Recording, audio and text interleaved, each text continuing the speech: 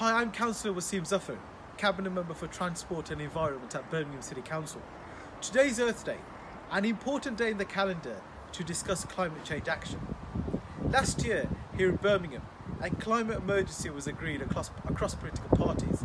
And since then, as a Cabinet, we've agreed that tackling climate change needs to be one of our key political priorities. We've also set up the Route to Zero Climate Change Task Force with representation from across the city, including education, business and faith leaders. We are living in unprecedented times right now, but that does not mean we should not forget how important the issue of climate change is.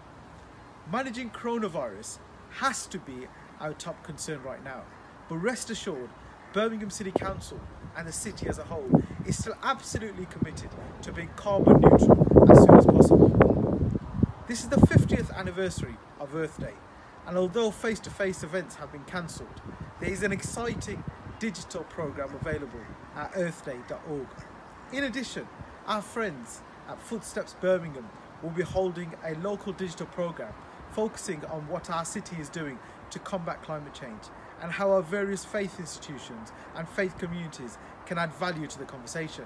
Head to their website for more information. The first discussion takes place at 10 AM today. Furthermore, the Bahu Trust have organised a Green Ramadan Earth Day webinar from 2 PM today. Please do log in and support these brilliant Birmingham organisations. Thank you and have a good Earth Day.